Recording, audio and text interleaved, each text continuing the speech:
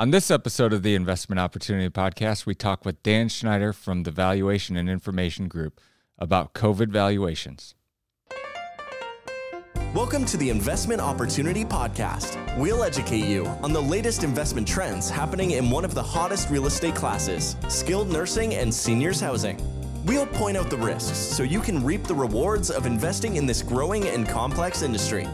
And now your hosts, Ben Bohland and Brandon Bohland. Welcome to the Investment Opportunity Podcast presented by Senwell Senior Investment Advisors. I am Brandon Bohland, joined by my co-host, Ben Bohland. We are twin brothers, so if you hear the same voice, we apologize ahead of time, but you can always catch us on video. We have this podcast that you can download anywhere where you listen to your podcast. You can also find the podcast at senwelladvisors.com. Senwell Advisors is a skilled nursing and seniors housing mergers and acquisitions advisory firm. And today we have with us on the show Dan Schneider. Dan is the Senior Vice President of the Valuation and Information Group. And VIG, or VIG, provides valuations and appraisal services to healthcare facility operators, lenders, and their advisors. Dan, welcome to the show. Hi, thanks for having me. For those of you who can't see Dan grew out a really nice COVID beard. He's looking fresh. We like it. Thank you. Appreciate that. We like it. Hey, Dan, for those out there that don't know anything about the Valuation and Information Group, can you, I guess, provide an introduction to us about you and what you're doing over there? Yeah, my name is Dan Schneider. I've been with Valuation and Information Group since 2006. We've been in business for a total of about 21 years. We provide valuation and other advisory services for senior housing and skilled nursing industry. We also provide some publication information.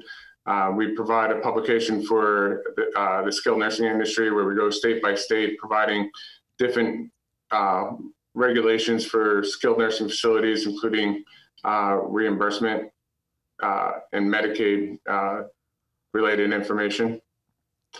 And, right now with COVID going on, we are researching quite a bit and finding out the different programs in the different states that are providing additional funding during this pandemic. Yeah, I'm sure it's changing on a daily basis, and to keep up with each state is extremely time consuming. But you're probably getting a lot of phone calls right now. So when somebody's calling you right now, what's the number one question that you're getting, and how are you responding? It's probably the number one question we get all the time. What's value? As soon as this was declared a pandemic, or closely after the NIC conference in March, we were getting the phone calls. What's going to happen to valuation? Where's valuation for senior housing and skilled nursing facilities? And for a couple of weeks, I think not just from the senior housing standpoint, but real estate in general, I think the appraisers became therapists to a lot of lenders out there trying to calm the storm of where's valuation going. In terms of that number one question, where's value? We've been, we try to, in terms of appraisals, we're trying to mimic the market and what the market's doing right now. We've been on the phone researching, doing as much as we can, talking to brokers, investors, operators, as many people as we can to get understanding from them what their feeling is. Right now, there's not a whole lot of transactions going on. There's transactions that were developed a year ago or less than a year ago that are closing and getting done right now. But a lot of new transactions are just being put on hold until the dust settles a little bit. So in terms of, cap rates and trying to figure out exactly, what the impact to valuation is right now is very difficult. And those, sorry to interrupt, but those deals that you are seeing closed, it seems like there hasn't been any kind of origination of deals over the past few months. But those laggers that maybe they initiated the deal prior to COVID, and we're starting to see those come through. On those, are you seeing any price adjustments because of COVID, or are you seeing anyone, for example, any sellers give any concessions because maybe their occupancy was lower? We've heard of price concessions on some deals, and those deals are deals that had COVID outbreaks. But those deals that haven't had COVID outbreaks, we haven't seen, price concessions. So there are deals getting done that have no price concessions because of COVID, the pandemic itself. But those buildings that did have an outbreak, yeah, we are seeing some of those be renegotiated. And so when you're evaluating deals that are coming to you and you have to sit there and kind of stare at, I would imagine it's almost not necessarily a blank piece of paper, but this is new territory for everyone. So what are some new factors that you're looking at when you're going through an appraisal, whether that be, short-term occupancy issues or any kind of long-term physical plant issues where you might have seen, semi-private could have been okay in some markets and it may not necessarily be okay in other markets going forward. What are you seeing there? Right, and how we're dealing with it internally in terms of valuation. Right now there's no evidence that cap rates have changed and valuation methodologies have changed for senior housing or skilled nursing. Again, there hasn't been any transactions to really support any kind of evidence of changing cap rates. In terms of the skilled nursing industry, there are, NOI disruptions in terms of increased hazard pay, increased PPE cost, and other related costs. But the federal government has put a lot of different programs, including the CARES Act and several other programs, to try to offset some of those increased expenses and disruption to the skilled nursing facilities. Going back to appraisal methodology, I'd like to remind everybody is that, valuation, the definition of value is future economic benefits. While this is a disruption in the business, we do expect this to stabilize at some point, and the federal government seems to be providing the funding for this disruption in business. So even though I guess what you're saying is we're seeing higher expenses be offset by maybe some one-time stipends funded by the federal government. And so I guess the other question is, are those stipends enough to supplement the nursing home industry, the skilled nursing industry as a whole, as we get through this? I think it's going to overcompensate for certain facilities, okay. And it's going to undercompensate for other facilities. The facilities in the Northeast, I think, were unfairly hit in terms of the pandemic. So we're seeing facilities in the Northeast with significant cases of COVID, ban of admissions, significant mortality rates, and those facilities are definitely going to be more affected, and maybe those, programs, the federal and state programs that help offset those losses aren't going to fully cover that disruption in business. But, there's other facilities, and, look at states that haven't been as affected, like Maine, or some Midwest states that haven't been affected as the Northeast, and some of these programs may even overcompensate some of those facilities as well. Hey, Dan, you mentioned you have heard of people giving concessions if there've been COVID positive patients within the facility. If we were to walk through an example, let's just say there's an owner operator.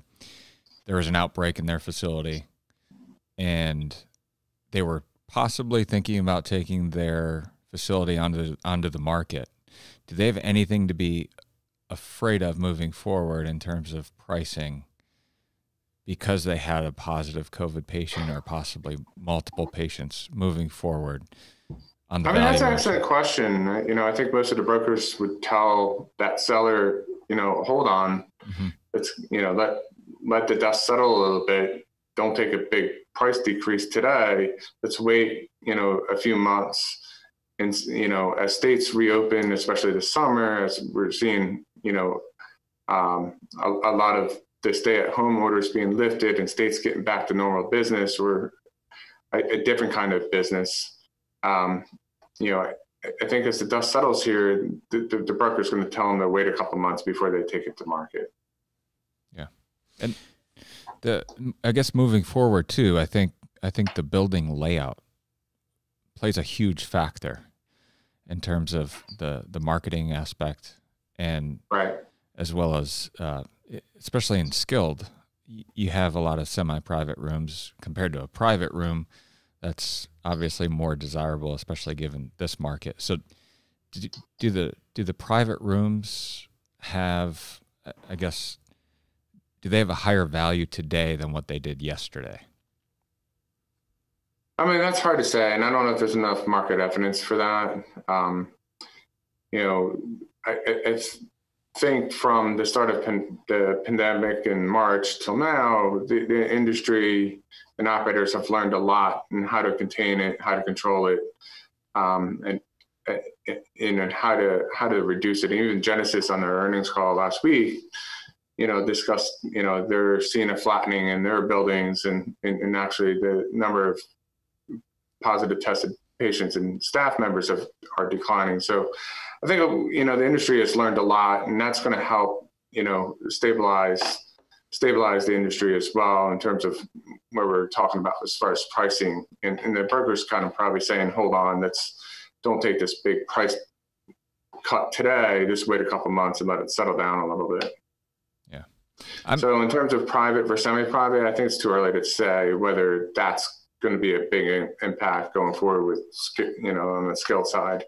It's still, 70-80% of most nursing homes are funded by Medicaid, right, the state Medicaid's programs. And until they're willing to provide funding for private units, I think you're still going to see an overwhelming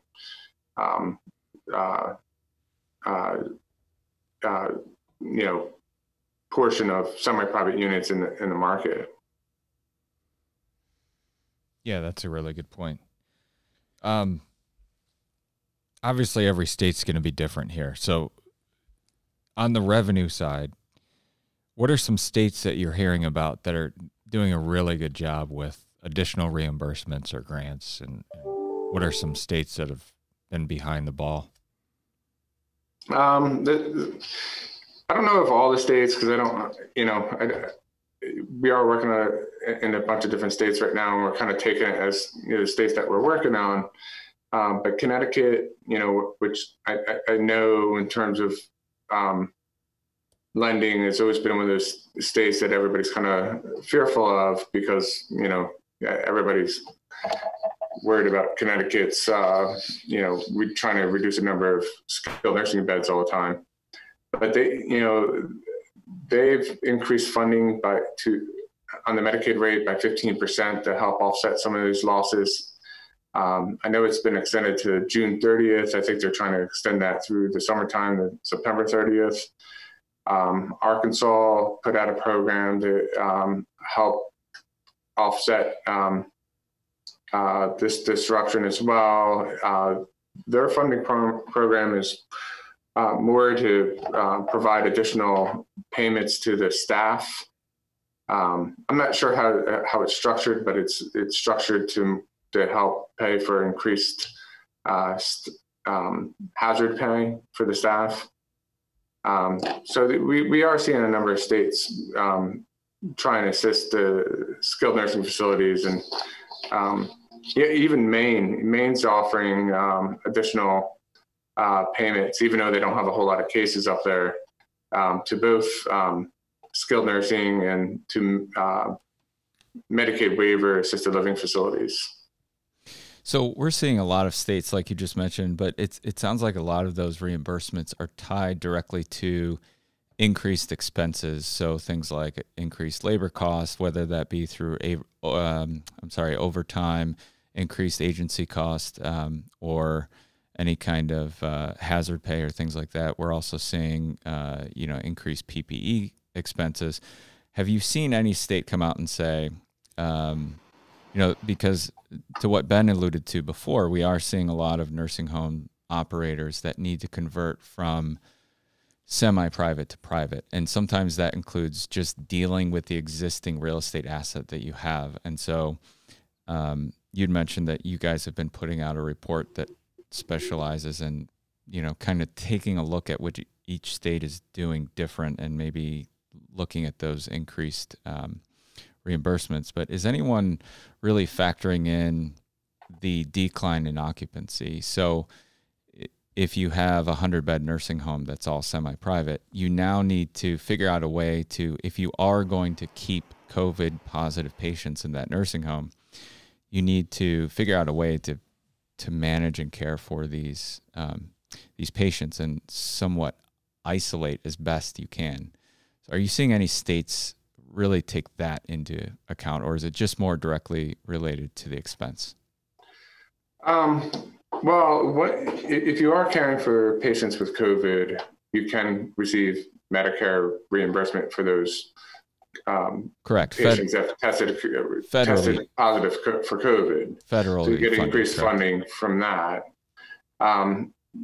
We are also seeing that facilities take a wing or a unit and convert them to all private units. And if they're admitting residents still, they're putting them into, quarantine for 14 days before they're moved into the general population. So that's affecting occupancies in facilities as well. Short-term surgeries at hospitals haven't been going on for the last couple of months, and that's affecting the occupancies in skilled nursing facilities.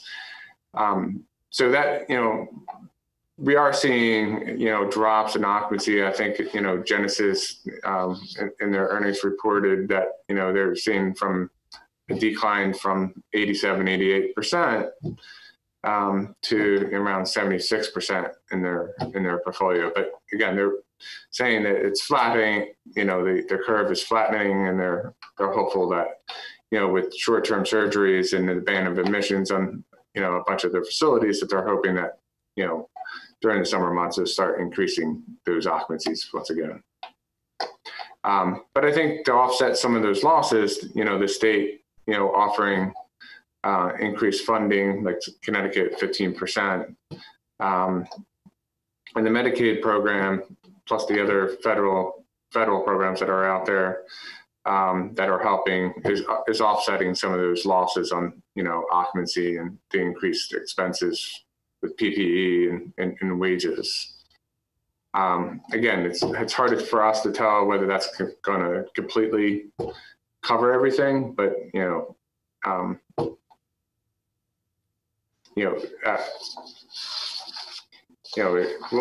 think it's one of those things we'll have to wait and see what happens. Okay. Yeah. So, Dan, if I'm hearing you, it sounds like this is not a long-term issue. It's more of a short-term. I guess it's a short-term, maybe. Yeah, disruption in business. I think it's about probably a good way to say it is. It's a disruption in business. It's causing losses in NOI, but to offset some of those losses on the skilled side, there's been several federal programs and state programs to try to offset some of those losses. And in terms of value, I mean, the best way we can look at value is what is the stabilized NOI and try to figure out what the short-term disruption of expenses are, and subtract that from this more of a stabilized NOI, stabilized value. Yeah, and that's the message as Ben and I kind of go through our day-to-day is the message we give to sellers is we echo a lot of what you just said, is that we let sellers know to try to hang on if you can. But I guess if you had one bottom line point to make in holding value, I have my opinion, and I'm sure everyone has their own, and it's probably close to the same thing. But if you were to talk to a seller and say, if you have to sell, this is the thing you should pay most attention to today. Well, I think it depends of whether you're a skilled nursing operator or assisted living or senior housing operator. On the skilled side, it's, you're still looking at a skilled or a need-driven basis. There's still a need, even though there's been a disruption, your occupancy may be down, you may have some COVID, long-term, operation, should stabilize back to pre-COVID. And, the landscape may change because of COVID and, how the